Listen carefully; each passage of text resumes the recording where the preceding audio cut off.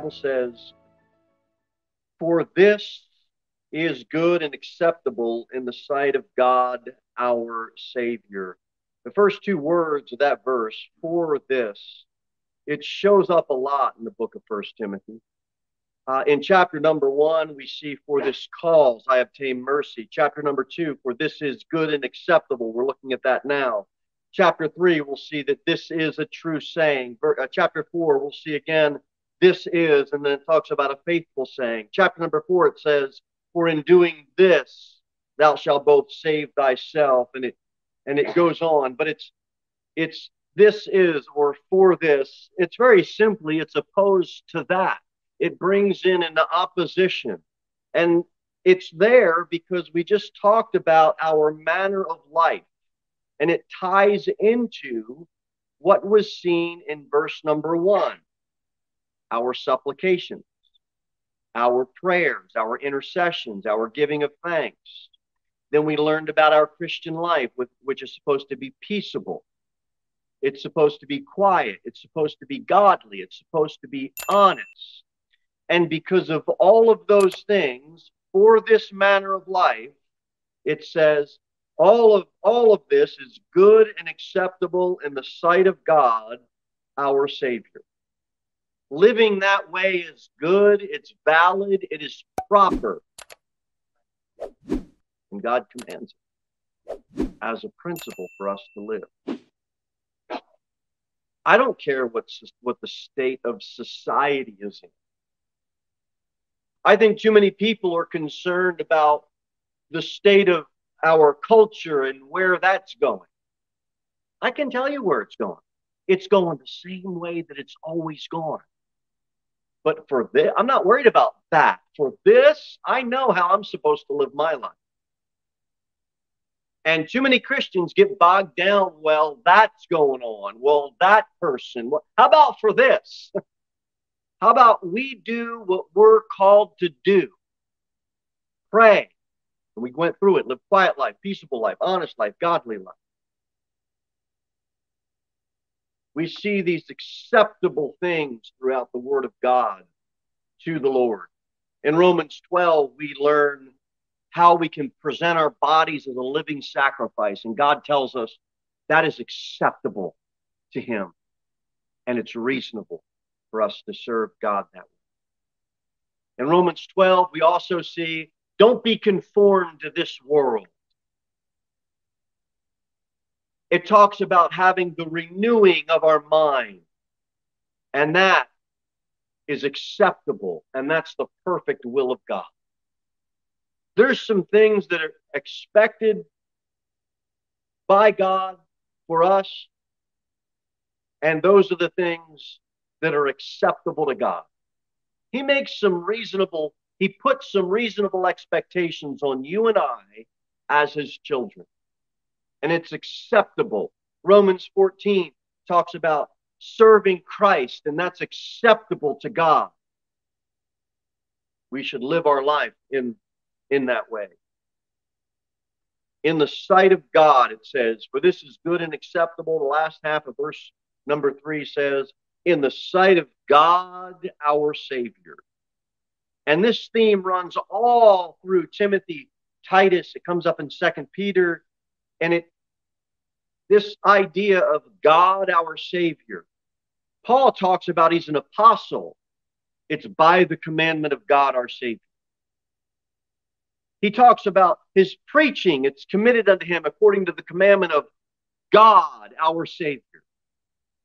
In Titus chapter 1, grace and mercy and peace, you know where it comes from?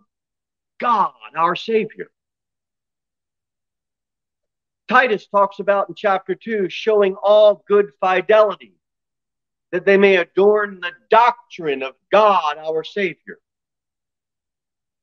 That's the doctrine that we preach. It's of God, our Savior.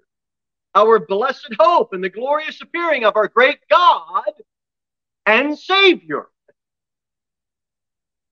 All of it's tied into our God and our Savior.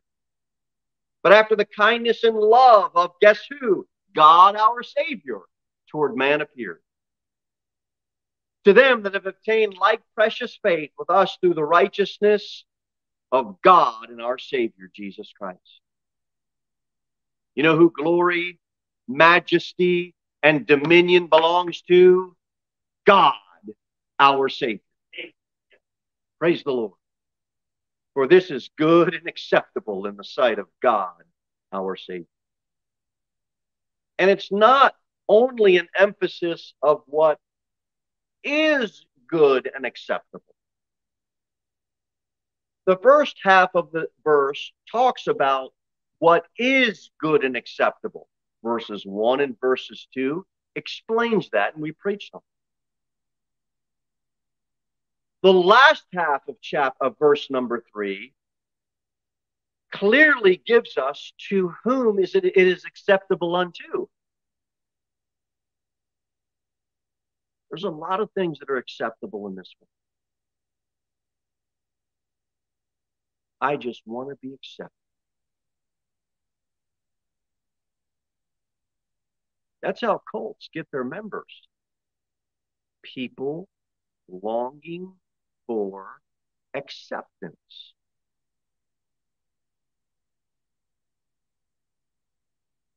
And they're taking advantage. They end up in Guyana drinking Kool-Aid with some cult leader.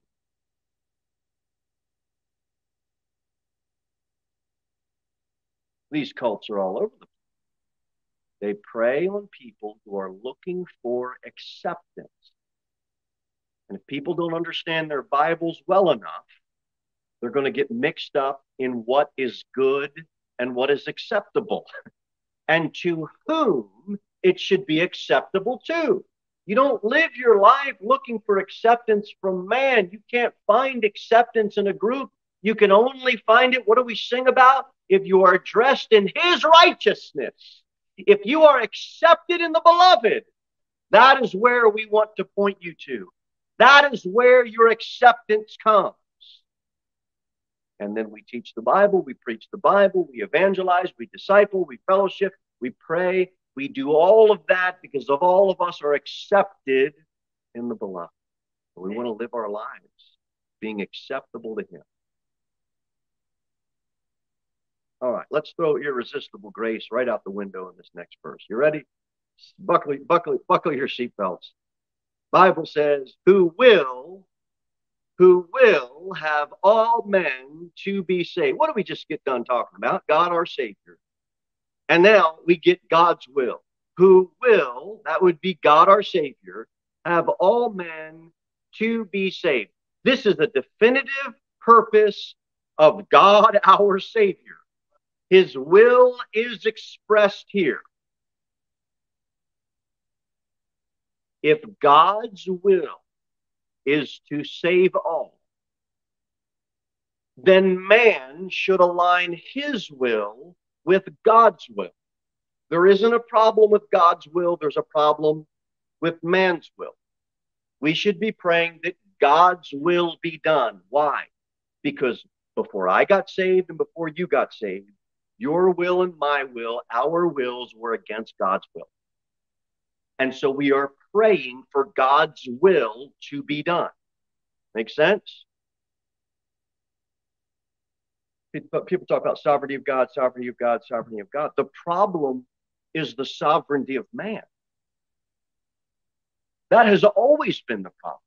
Man wants to be sovereign. Man wants his way. Not God we have to talk about. He is powerful enough to do whatever he wants to do. He's omnipotent.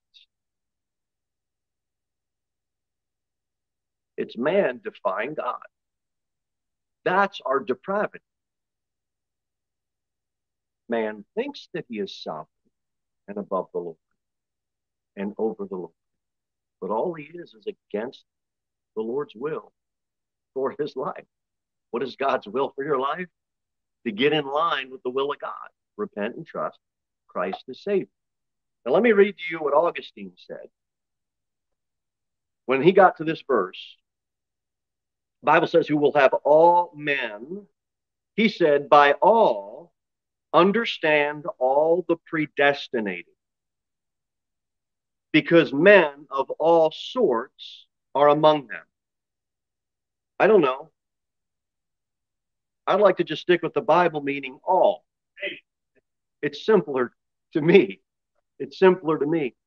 In other words, when you look at verses 1 and 2, kings as well as everyday people. It doesn't matter if you're in authority or not in authority. Okay? You can be, we're going to pray for you. All those that are in authority. It don't matter if you're a Jew or you're a Gentile. Bond or free, none of that matters. But Augustine, I read you what Augustine had to say, because Augustine, on this verse, he had a huge impact on John Calvin.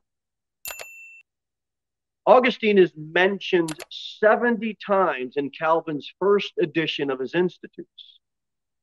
And Calvin sought to limit the meaning of these verses, including this one, where all men just refers to all sorts of men. I honestly think the only way you can come up with that is by reading books about man's philosophy on the Bible rather than just reading and studying the Bible. I don't want to read books authored by men who have a philosophy. I want to read the book authored by God who's got some truth for me. I'm not saying don't read books. What I'm saying is every book you read and I read, we have to filter through the book. Okay? I read books, that's all I do. I got 9 books I'm reading on Romans, all at the same time. How do you do that? With a very patient wife is how I do it. Because there's 3 books here, there's 1 book in another room, and it's flipped over like this. There's another book that I had a dog ear in that somebody closed, or I closed, and I need to blame somebody, so it couldn't have been me. And so I got books all over the place. I read books, I want you to read books. But all those books need to be filtered through the book. And you'd be surprised how much men say that doesn't line up with this book. This is why I want to try to be as careful as I can, because all I'm doing is commentating on the text. Your authority is the Bible, not what I say on the Bible. You got to stick with the book.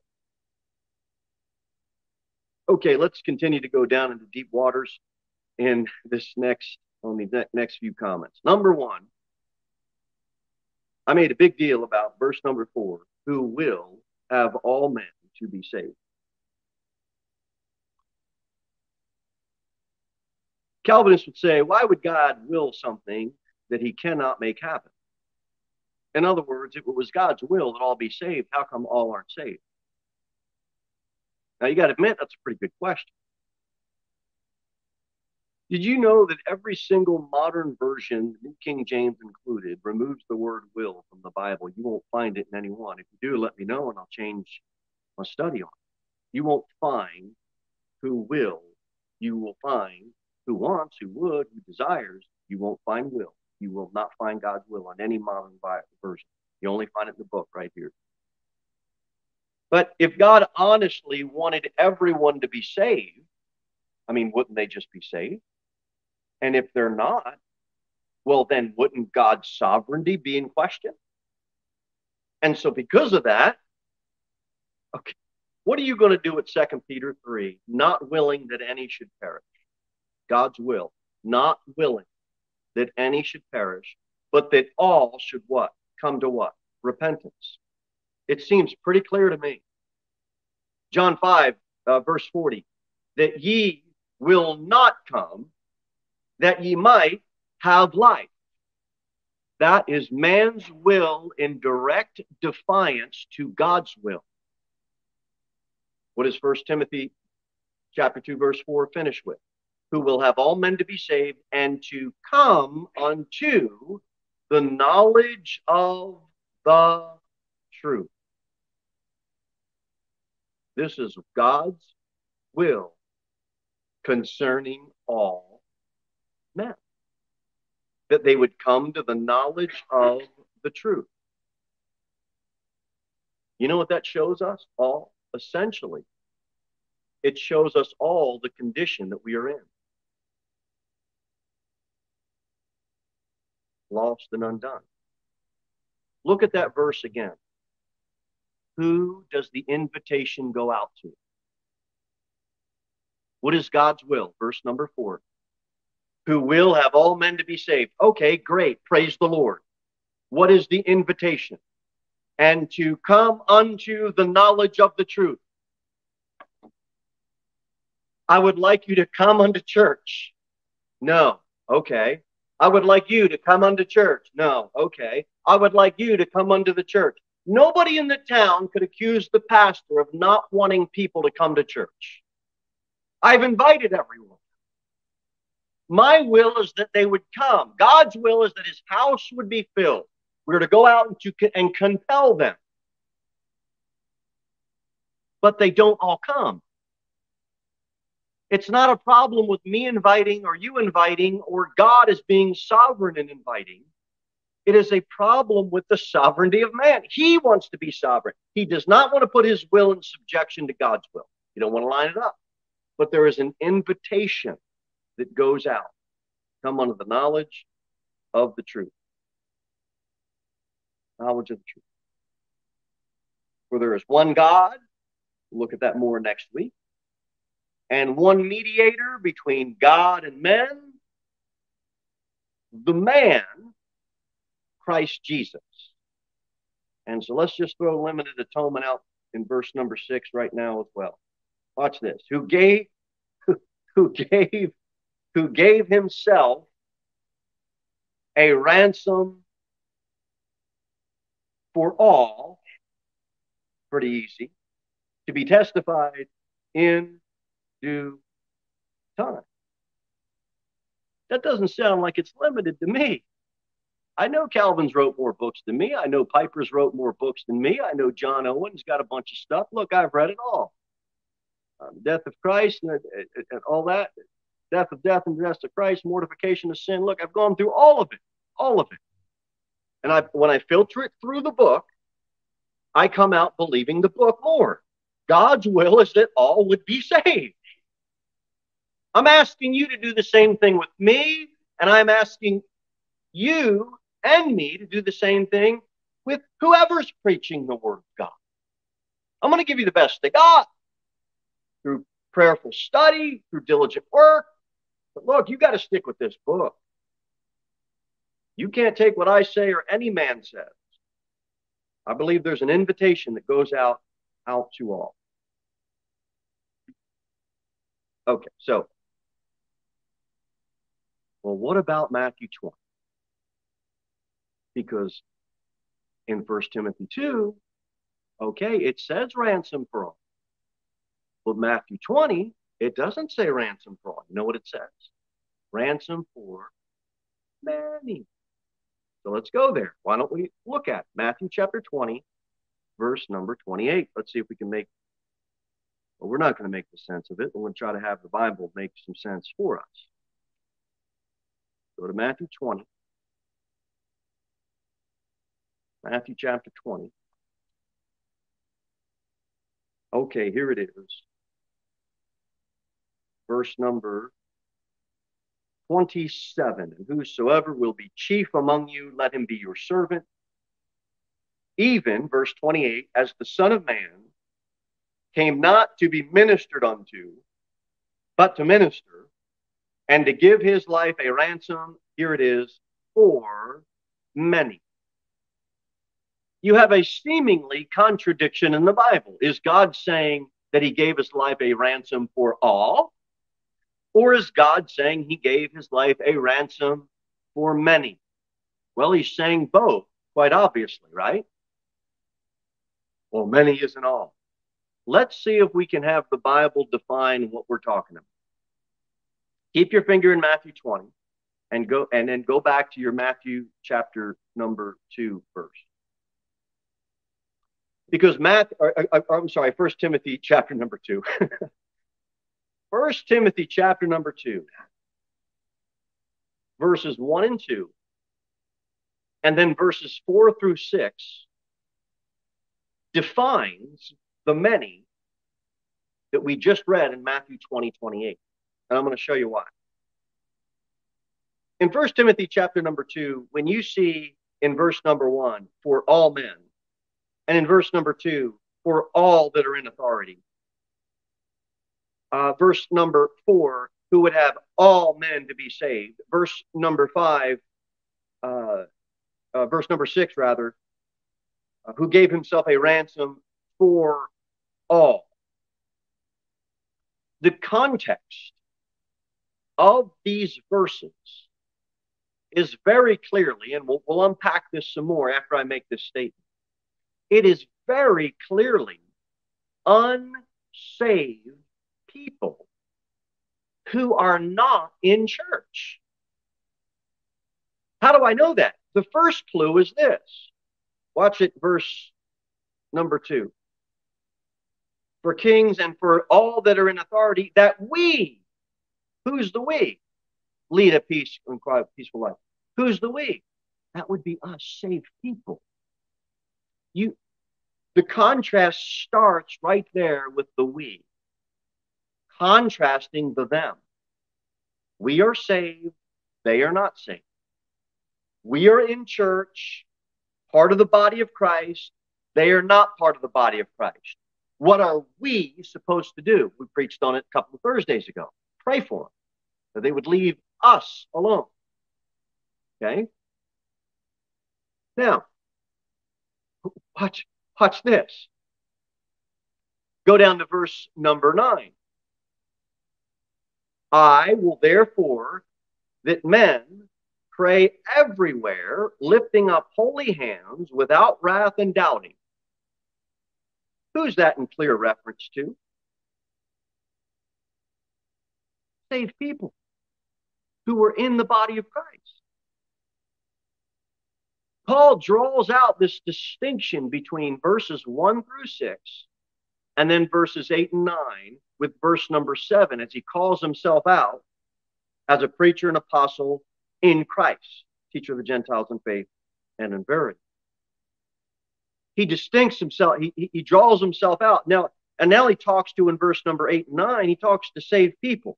Watch it, verse 9. In like manner also, that women adorn themselves in modest apparel with shamefacedness and sobriety, not with broidered hair or gold or pearls or costly array, which becometh women professing godliness with good works. Let the woman learn in silence with all subjection, but I suffer not a woman to teach, nor to usurp the authority over the man, but to be in subjection. What is this all in context for the man in verse number 8 and the woman in verse 9, 10, 11, what we just read? It's all in context to what? Saved people who are in the body of Christ in the setting of a church. Matthew 20:28. Who's the many? You picking up what God's putting down? You have two references to all in 1 Timothy chapter number 2. You have all men that are not saved, and then you have all men that are saved. It's pretty easy for me to piece together a ransom for all and a ransom for many. Because when we're talking about all the people that are in the church, guess who it isn't all the people of? Out of the church. Verse number 8 and 9, every man lift up his hands. That is not in reference to the guy across the street that's as lost as he can be. He's the all found in verses 1 and verses 2 and verses 4 and verses 6. Make sense? Pretty easy to me to reconcile that. Many, ransom for many, and ransom for all.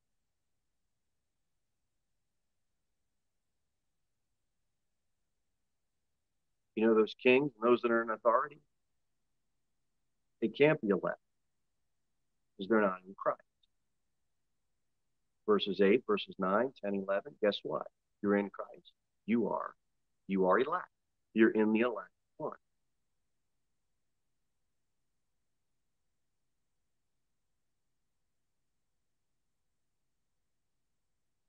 Let me show you how God doesn't get his way. We'll turn to, where are we going? 2 Thessalonians 2. 2 Thessalonians chapter number 2. Flip back a page and we should be there. But before I get there, one of my favorite Old Testament passages is Numbers chapter 13 and 14. God has a will for his people, the nation of Israel. And he's got 12 spies that are going to be sent out. Moses is told by God to send those spies, and they're to go conquer Canaan.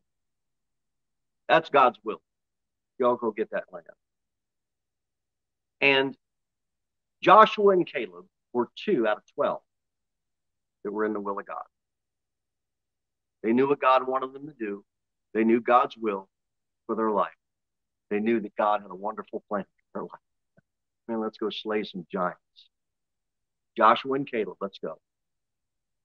Give me a water gun. I'll charge hell with a squirt gun, water gun, that whole thing. 10 of them said, no, God, that's man's sovereignty. You know what God did? He allowed them to have their will. Now, not without consequence. They all died in the wilderness. God wasn't happy about it. But God had a will. God had a plan for those people. And guess what? Joshua and Caleb got outvoted. And they got their way. God didn't get his way. God's a gentleman. And he's not going to make you go out and tell somebody about Jesus. As a preacher, I'm not going to make you go out and live right for God. I can't. You have the Holy Spirit indwelt in you. When you go home, that Holy Spirit is not going to do a judo throw on you and put you in submission if you turn something on the TV or listen to something on the radio that you shouldn't be listening to. Holy Spirit isn't going to make you. And guess what I'm not going to do? Yeah, brother, this is the preacher here. I'm just checking in on you. I'm going to make you do some things that you should be doing.